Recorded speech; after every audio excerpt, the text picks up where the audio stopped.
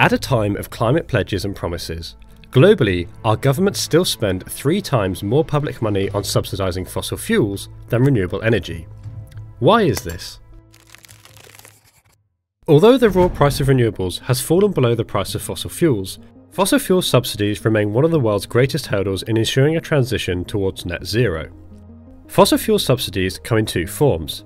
Production subsidies reduce the cost of producing fossil fuels and tend to be most common in developed countries, where the money is spent developing infrastructure such as gas pipelines. Consumption subsidies, on the other hand, reduce the price of fossil fuels for the end user, such as the price of petrol and diesel or gas for cooking. This is much more common in lower income countries, where the subsidies are required for citizens to afford essentials. Governments extend these subsidies to either allow consumers to continue buying fossil fuels or to ensure fossil fuel companies don't become bankrupt during challenging periods such as the pandemic. Governments do this because a stable supply and consumption of energy is needed to promote economic growth in their nation and thus ensure a high GDP.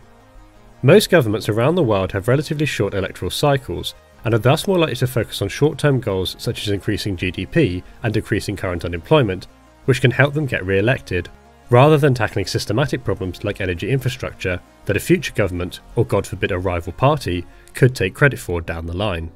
Each year, somewhere between $5 and $6 trillion are spent on fossil fuel subsidies globally.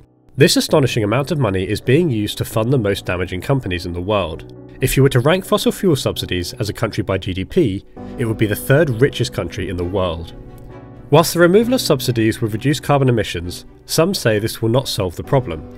This Nature journal by Joel et al. Discusses that sadly, the removal of fossil fuel subsidies alone would only make a small dent in global carbon emissions of around 2 to 3% compared to most countries' 2050 net zero targets. Although whilst this raw analysis suggests the direct effects of subsidy removal would be low, other researchers argue that indirect effects may be much more important. A reply to this article argues that when taken at face value, the research by Joel et al. Can be misleading. The actual impacts, particularly when one considers the social and political effects, are far greater. They argue that subsidies to fossil fuel companies pose formidable financial, institutional and political obstacles to this transition, impeding the efficiency of greenhouse gas emission reduction strategies, and therefore removal of these subsidies will allow for the political freedoms to actually implement an effective carbon reduction policy. Some of this public spending can be pushed into renewable energy subsidies. This recent journal article shows, using Europe as a test case, that renewable energy subsidies are effective, with a 1% increase in subsidies leading to an increase in renewable generation of 0.4 to 1%. Therefore, if governments increase public spending into renewable subsidies, as well as decreasing fossil fuel subsidies, we will see a large increase in renewable energy generation, and have a hope of hitting net zero goals in the future. However, many predictions show that renewable subsidies are not set to increase to the height of current fossil fuel subsidies, which may free up future public money for healthcare and education. This begs the question then, why are renewable subsidies still so low? A big part of the answer is that renewables are already cheaper than fossil fuels in a lot of cases, and thus don't need the same infrastructure kickstart or end user discount. The other, less pretty half of the coin is fossil fuel lobbying. As we have seen recently at COP26, where there were more fossil fuel lobbyists than representatives of any one nation, fossil fuel lobbying is at the heart of modern day climate policy. And unfortunately, oil and gas companies have been very successful in protecting their own financial interests. The American Petroleum Institute, for example, funded by fossil fuel giants such as Exxon, Shell and BP, have been fighting against Biden's infrastructure bill. In an effort to slow down the transition to EVs, they claimed a rushed transition to electric vehicles is part of a government action to limit Americans' transportation choice.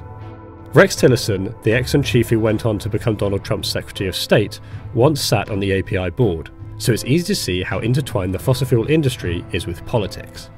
But it's not all doom and gloom. Between 2015 and 2020, 53 countries reformed their fossil fuel subsidies to some extent, either by reducing subsidies, increasing taxes on fossil fuels, or a combination of the two. On top of this, Joe Biden announced the target of removing $35 billion worth of fossil fuel subsidies over the coming decade. We've recently seen the promises given at COP26 in Glasgow, where nearly 200 countries agreed to speed up the end of fossil fuel subsidies and reduce the use of coal. But as Professor Harro von Asselt puts it, it's a discrepancy between the rhetoric and the reality that is starting to bite a little bit. We're figuring out that it's incredibly challenging to actually make it happen. Unfortunately, this discrepancy between rhetoric and reality isn't likely to change without public pressure. Fossil fuel subsidies are damaging our climate and preventing the growth of renewable energy infrastructure. And it's down to us as individuals to keep our governments accountable for these promises by making sure we vote for political parties who prioritise reducing fossil fuel subsidies as one of many steps to reaching net zero where you live. Make sure you protest when you feel it's needed, write to your political candidates and local representatives, and spread awareness on topics such as this. One of the best ways we can make a real difference to large-scale problems such as these is to educate ourselves and those around us, so we can use that knowledge to take action in the right places.